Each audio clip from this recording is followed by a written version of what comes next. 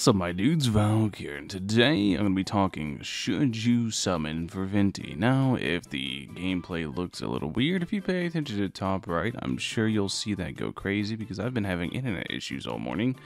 Literally hopped off Master Build to hop on a Genshin and immediately the internet crashed, so I'm on my backup network, which isn't nearly as good, but I do want to talk to you about Venti and should you summon for him, and actually, honestly, why I think you shouldn't summon for Venti now.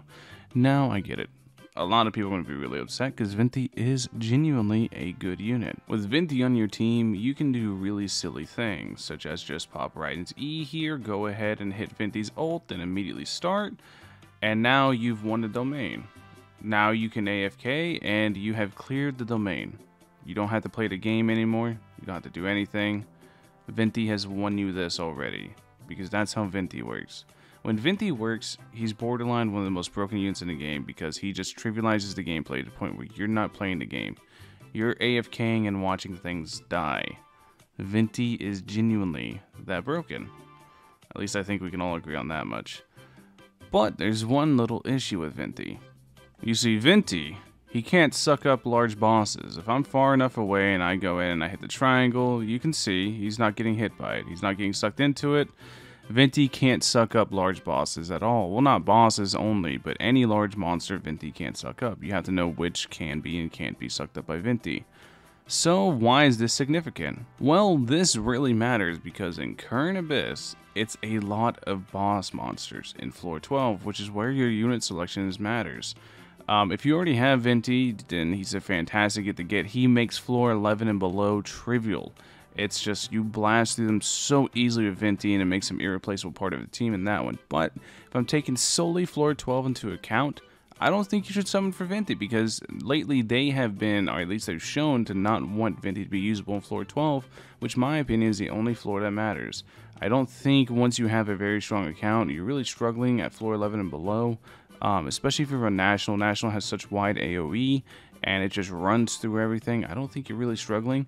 But in the current state of floor 12, then yeah, no, I don't think Venti is a good get if you're trying to clear Abyss.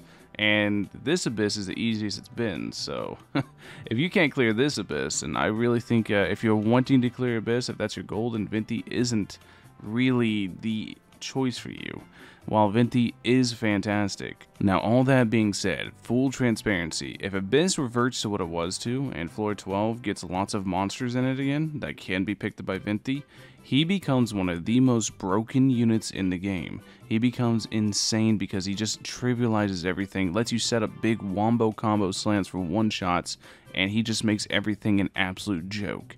I'm basing this video and this statement purely off the current Abyss. I have to drive that point home because people like to always misquote what I say. So I have to drive that point home that this is based off the current Abyss. But if the Abyss changes, holy hell is this character broken as all hell. And I highly recommend getting him for then. But those are your primos. That's your decision. I gave both sides of the argument of why you should and should not summon for him.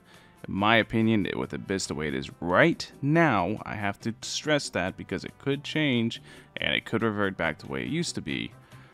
Venti is a skip. But if Abyss changes, you really want this guy on your team. So at the same time, if you if you think the Abyss is going to change and you want that, then by all means get him. But I haven't been able to use Venti in floor 12 for approximately the last 3-4 months now. So if they're going to actually swap it back to make Venti stronger again in it, then I have no idea. Odds are they will for his banner. But then just keep in mind, if they swap Abyss, he goes back to just being not useful at all in floor 12. Anyways, that's the video. Thank you guys for watching as always. I'll catch you guys in the next one. Peace. Let's do a little trick with Venti real quick.